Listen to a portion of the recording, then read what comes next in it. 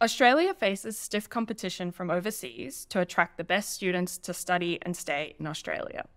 But current policy is letting them down. Our current visa settings are leaving behind a growing cohort of international students who struggle to pursue their chosen careers in Australia, who linger on in the hope of one day being the lucky few who get a permanent visa. The number of temporary graduate visa holders in Australia has doubled to nearly 200,000 since 2019. And we estimate that number will double again by 2030.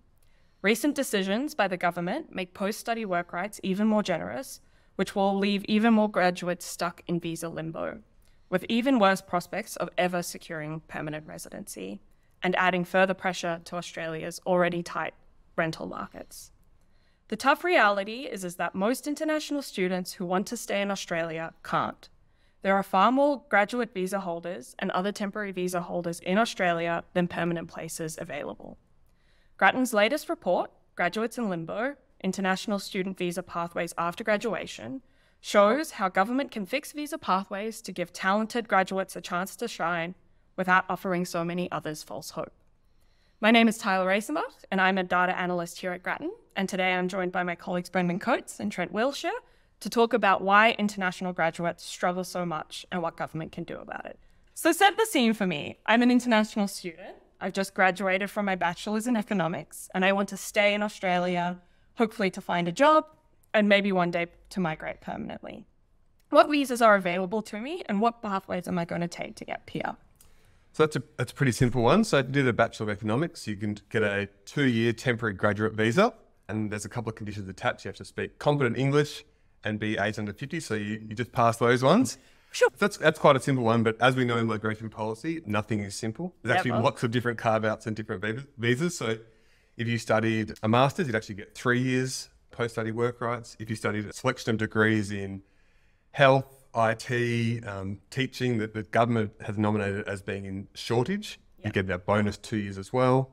So there's different carve-outs as well. If you studied and lived in a regional area, you get an extra 1 to 2 years. So there's lots of different graduate visas, but the most basic one is still 2 years. So just to summarize, I get a certain amount for whatever degree level I studied, and then I might get an extension depending on what I studied and where I studied, if in the regions. That's right. And unlimited working hours post your university degree. There's also a vocational one as well, which offers 2 years, sometimes 18 months, or previously was 18 months. So it's quite complex. The pathways after that, again, also complex. The most simple or probably standard ones is you could move to a temporary skill shortage visa if you had 2 years experience and earning above $70,000, or potentially straight to a permanent visa, either an employer-sponsored one or more likely a points-tested permanent visa. And so I've graduated. I'm now looking for my job. How am I doing? Do I get a job? Do I find my dream job? Unfortunately, no, the stats for international graduates are pretty poor. Labour market outcomes aren't great. So we looked at a range of data to sort of gather or see what the situation is.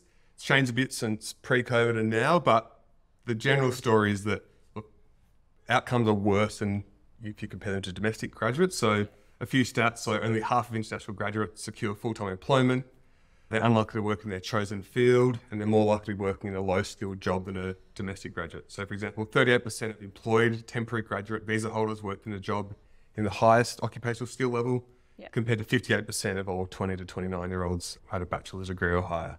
So it's improved a bit since the last census, but still pretty poor. Yeah, and I think the stat that always stands out to me is 1 in 4 works in retail and hospitality. That's more than That's right. So the most common occupations, chefs and sales assistants for grad visa holders. And these are people that have got quite good qualifications.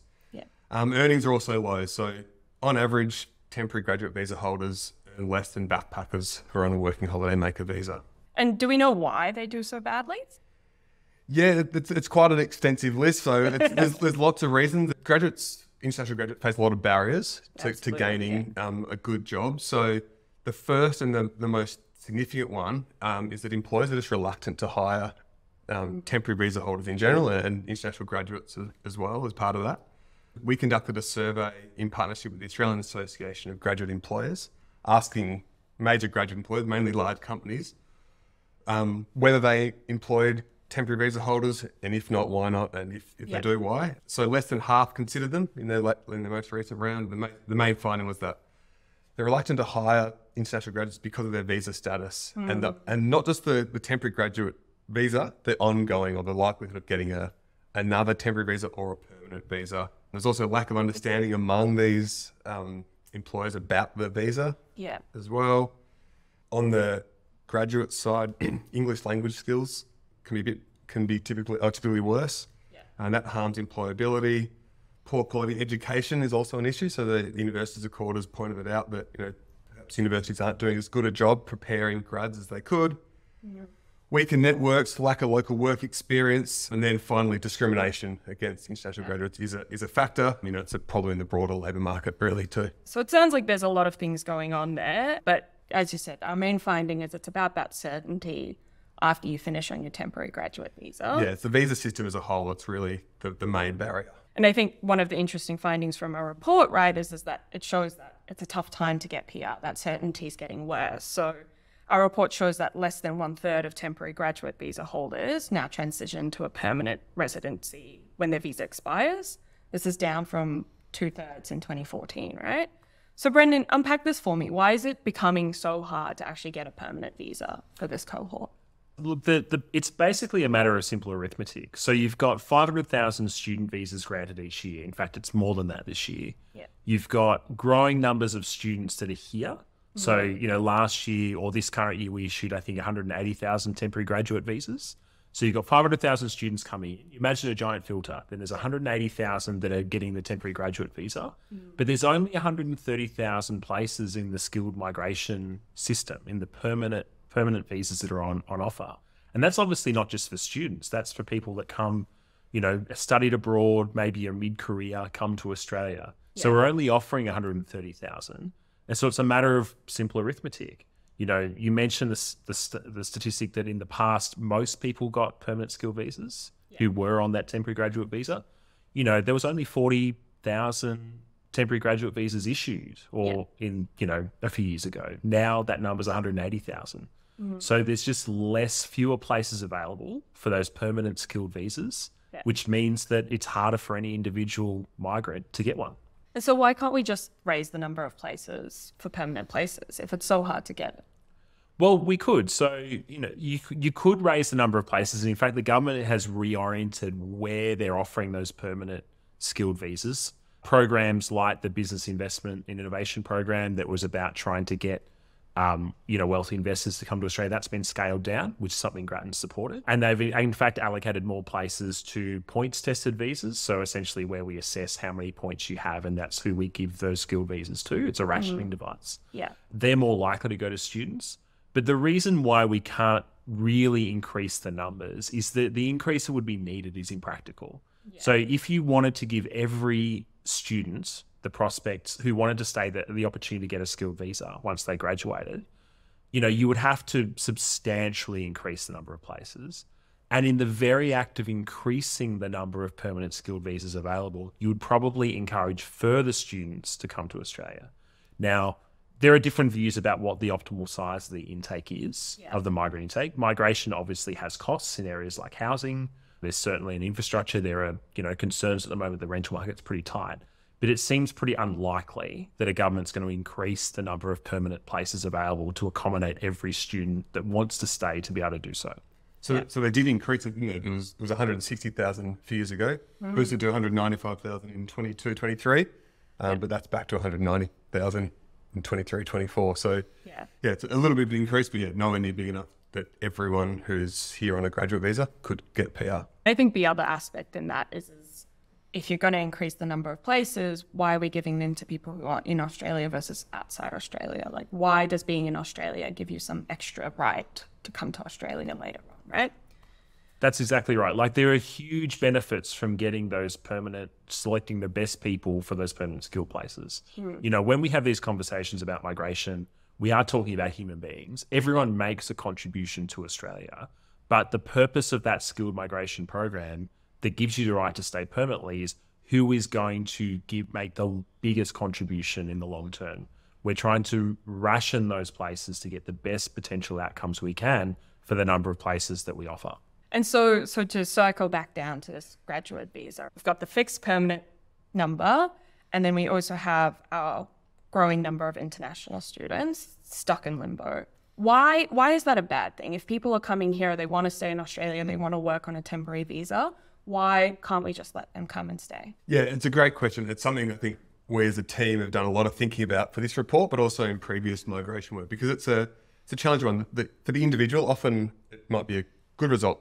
They're here, they're working, perhaps earning quite a bit more than they would back at home. So from an individual perspective, for some people, it might be a good result. If we think broadly, there are some significant downsides to the situation of people being in limbo, or as the government has put it, permanently temporary migrants. And as we show in the report, the number of people in that situation is likely to grow quite a lot over the years. But first, why is it bad? Well, it can be bad for the migrants themselves. So it's unethical to offer false hope to someone that they might get permanent residency when that's unlikely, and it's going to get even more unlikely as well.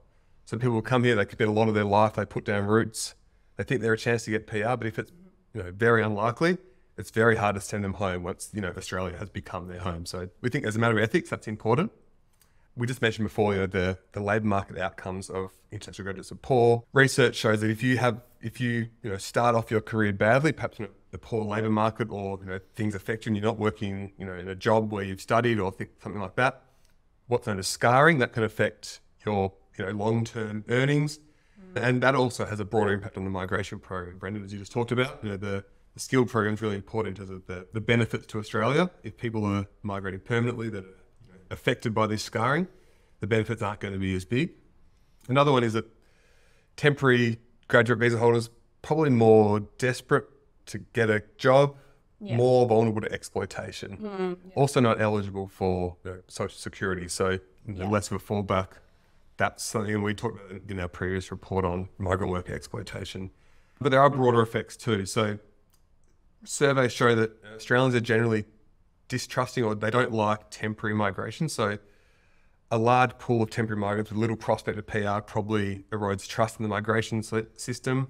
Post-study work rights, potentially in the long term, to actually erode trust or lead to a damaged reputation for our higher education system. So international education, really important export.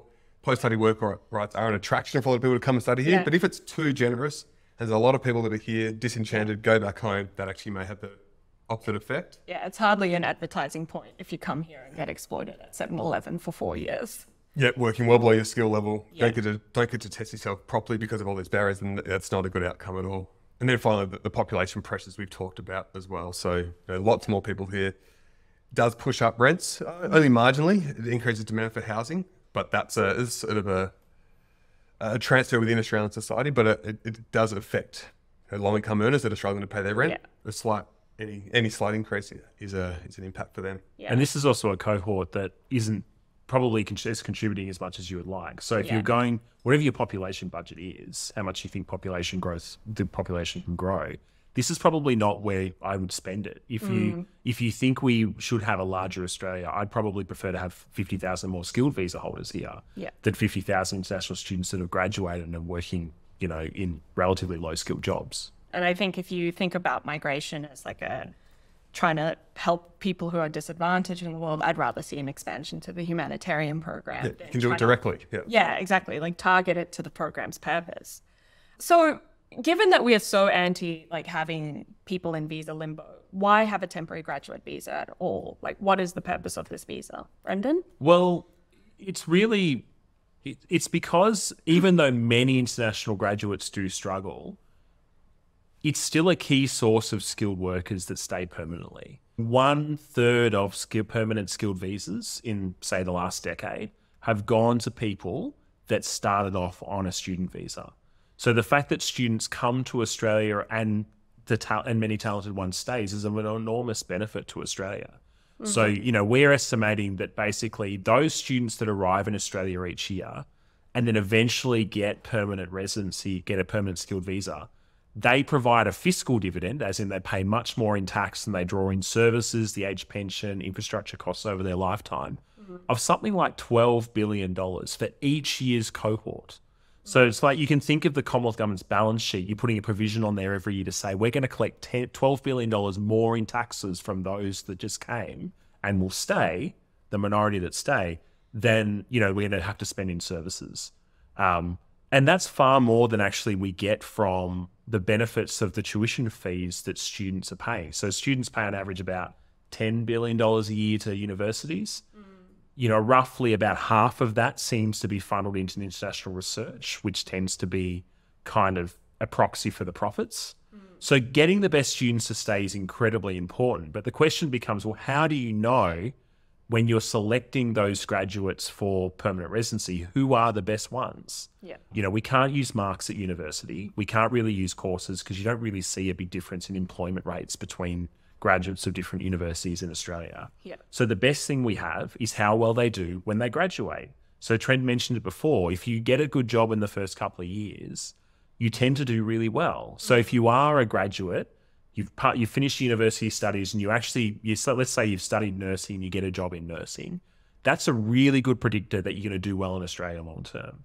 And so those top 20% of temporary graduate visa holders that do find a good job, they do really well when they stay. So the purpose of that temporary graduate visa is really like a giant filter to help us understand who are those graduates that we should offer permanent residency to.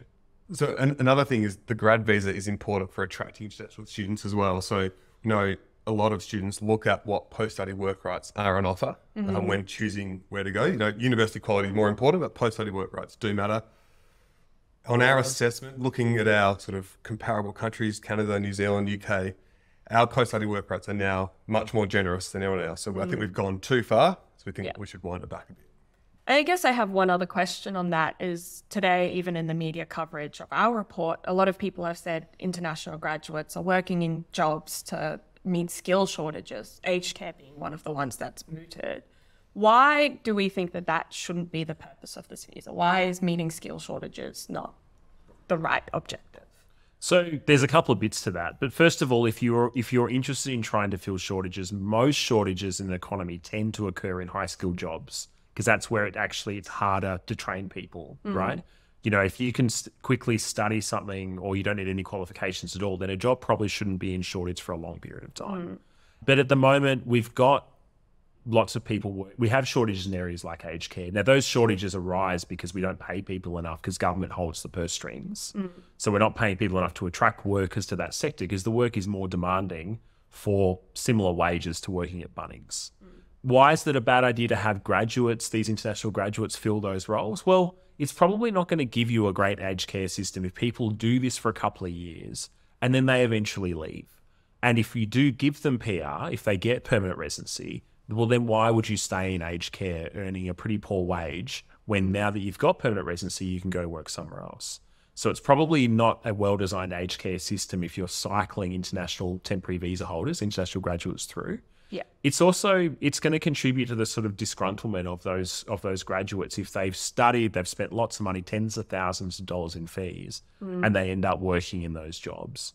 So, it's probably not a long-term sustainable solution to what are genuine shortages in aged care and in care economy jobs, which ultimately you're not going to fill unless you basically pay people more, which government needs to then pay the money to providers so that they can pay their staff more. Okay, so we've got this temporary graduate visa. Its primary goal is to try and pick the best people to kind of go on to get permanent residency. We've said the current system isn't working. It's too generous and it's not facilitating that purpose. So what do we do? How do we fix this, Trent? As you said, the main aim is to pick the good prospects for PR. So a few things we want to do to the temporary grad visa. Firstly, on duration, we want to bring it back a bit. So typically for masters by coursework degrees, currently they get 3 years duration. We want to bring that back to 2 years. Okay. That matters because around 42% of international students actually study a masters by coursework. Yeah, wow. It's a large proportion of all students. So bringing that back, that was changed back in 2021. So we think it should be brought back to 2 years. The extensions on offer, so I mentioned them right at the start. So we want to remove the extensions for regional study and work, and also the extensions offered to people studying a degree that's in nominated shortage. But we do want to bring in a different extension, and it goes to what Brendan just spoke about, that the initial earnings of a graduate is a great picture of future success. So we want to offer extensions for people in high wage jobs. That's people earning $70,000 or more on their graduate visa. They should be eligible for a further 2 years. And that will really help them get that next visa. We also want to tighten eligibility, bring the maximum age down from 50 to 35, lifting English language requirements, and make a few changes to make it a bit simpler to get the visa. So just to double back to what you said earlier, though, it seems like the big problem with getting a job is what happens after you've got the graduate visa. So we're simplifying the graduate visa. That sounds great. But what else needs to happen, Brendan? What do we need to fix the pathways further down the road? So what really matters, as Trent said earlier, is what happens once they finish their temporary graduate visa. Where do they go? That's what gives employers certainty to hire them in the first place. Yeah. Now, they've really got three options, and we think we can fix all three. So first of all, you can get a temporary skill shortage visa where your employer sponsors you on a temporary basis for between 2 and 4 years to stay and work in Australia. At the moment, that process is quite costly and cumbersome. It's not very flexible because we require people to be employed in a particular occupation that's deemed to be in shortage.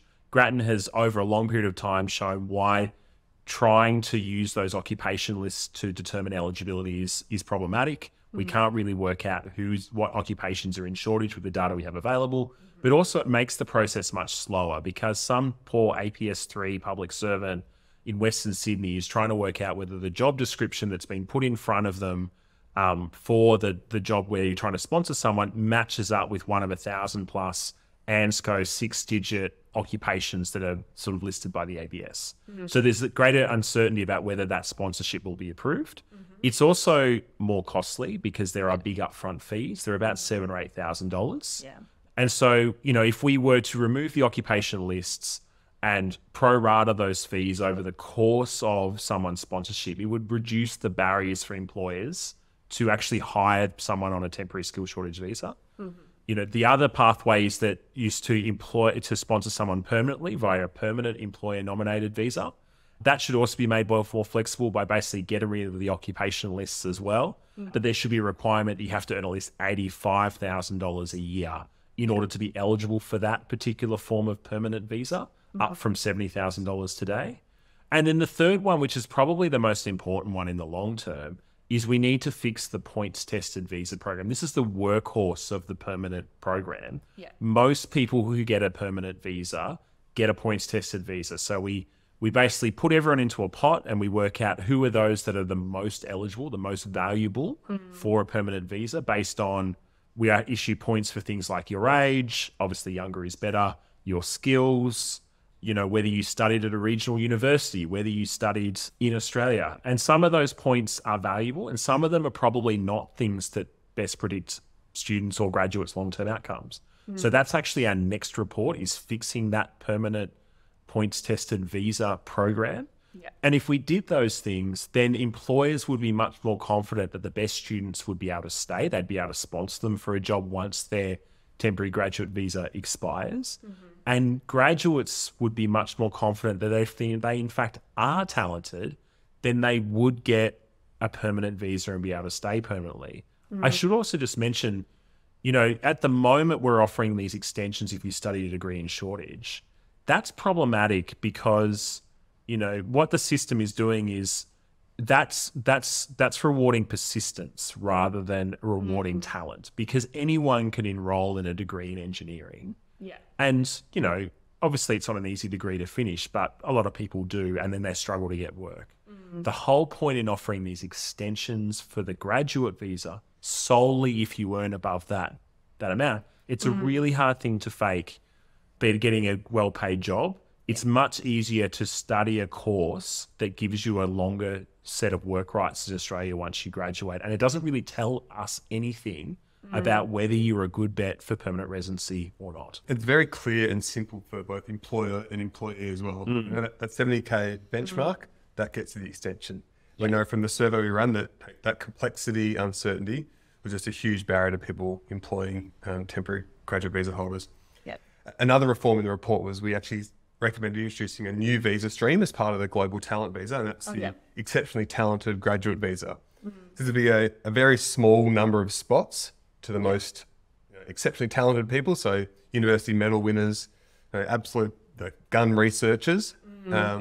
These people would be offered a permanent visa straight up, Because we know there is a global war for talent. And, you know, these really talented people are potentially have to jump a couple of temporary visas to get PR. They may look elsewhere. So this is a way to get the best people to stay quickly. Yeah, I think it was Brian Schmidt that kept talking about at the Jobs and Skills Summit. He wouldn't have come to Australia if he couldn't get a visa quickly. So try to avoid that. Exactly. Yeah, in the back of my mind, there's always the question, will I qualify for our reformed visas? And so far, I'm still young enough that that's the case, but I'm not sure how much longer that's true for. I think for me, the question is, will my family have come here on the points tested visa if we fix it? So we'll have to see whether that's true. Were you a good bet for us or not, Tyler? Exactly. Have I paid off my debt to Australia? It seems like most of those reforms we've spoken about, fixing the temporary graduate visa, giving the specialised pathway to PR, as well as fixing the broader permanent program, fixes the primary concern that employers have about hiring temporary visa holders. But as you mentioned earlier, Trent, there's still a heap of different barriers that international graduates face. What else do we suggest to try and improve that? That's right. So we talked a lot about the relative underperformance of international graduates, and that's because of all these barriers. So we've got a whole range of reforms we think need to be done to help address this. So really to help international graduates to get a foothold in the labour market. So 5 reforms, so a government campaign to educate employers about graduate and other visas. So there's a lack of understanding there from employers about the whole system, including the temporary graduate visa. Federal and state governments should remove the requirement for permanent residency for public sector grad jobs. So pretty much there's a blanket ban at state and federal level on all temporary visa holders getting a job. Really not necessary given that grad programs are 2 years. With our reforms, people will be clearly eligible for 4 years. So that'll be the public sector sort of leading the way as well, might push the private sector to follow. More funding for international graduate settlement and support services. So we met with a few organisations that do great work in terms of meeting with helping graduates network, improve their job application skills, those type of things, those soft skills that might help people. We think universities should probably play more of a role there. Another one is that the government should publish detailed league tables on the employment outcomes of international graduates at each uni. So one, to incentivise unis to do better for their grads and improve their employment prospects, as well as increase information available to prospective international students. Well, maybe I'll pick that uni. Their grads seem to do well in terms of getting a job. And then finally, replacing the fortnightly cap on student working hours with an annual cap. So this annual cap means that students will be able to work on average about 30 hours a week, but they can divide that time up over the year. And that might give them the opportunity to, say, do an internship for 10 weeks over summer, which they might not be able to do under the sort of more restrictive fortnightly cap. And we know, again, from our survey that employers highly value work experience. So being able to get a better job while studying should help grads get a better job in the future. And it also helps, as per our most recent report, it deals with issues around exploitation. So, if you think of the 7-Eleven saga, where a lot of students were being underpaid, it's because they were breaching their fortnightly cap on work hours in the first, couple of weeks of working for that employer.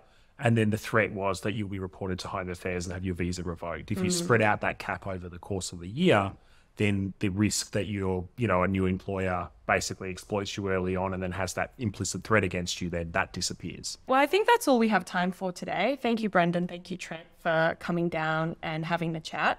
I'd also like to take this opportunity to say thank you to the Scanlon Foundation, who funds this work program. If you are interested in funding Grattan's programs further, I suggest you head to our website at grattan.edu.au. You can also read our report there for free. Thank you.